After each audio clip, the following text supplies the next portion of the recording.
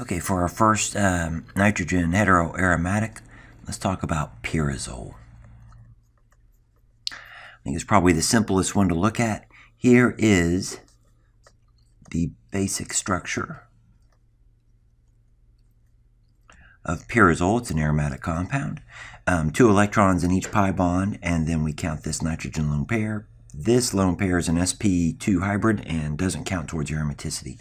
So when we take this apart, we think, okay, we can make that bond by making an imine. And so we think of this going backwards, retrosynthetically.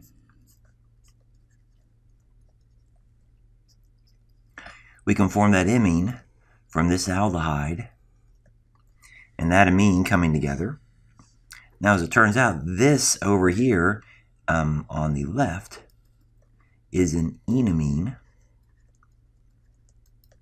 That's a bond we make there. Sometimes it's a little easier to think of this as an equilibrium. The enamine and imine are in equilibrium.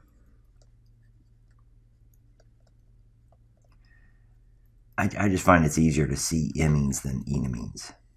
But that is now an imine. And if we think backwards, we'll make that bond by reacting an NH2 with a carbonyl.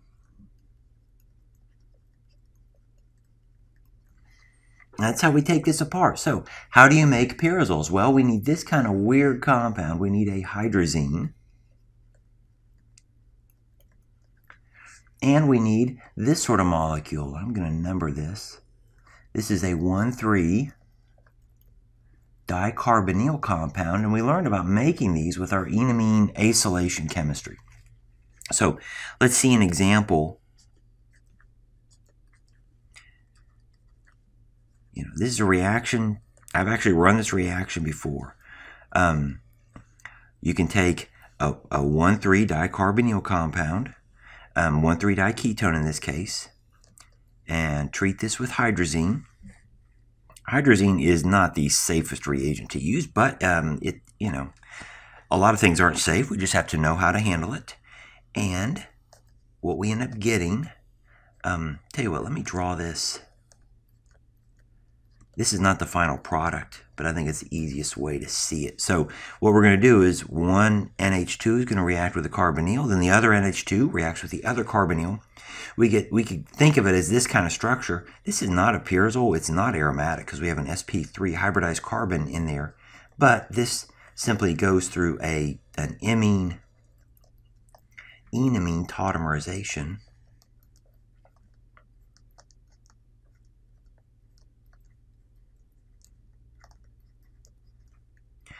So this is now an enamine. And once we do that, we form the aromatic ring.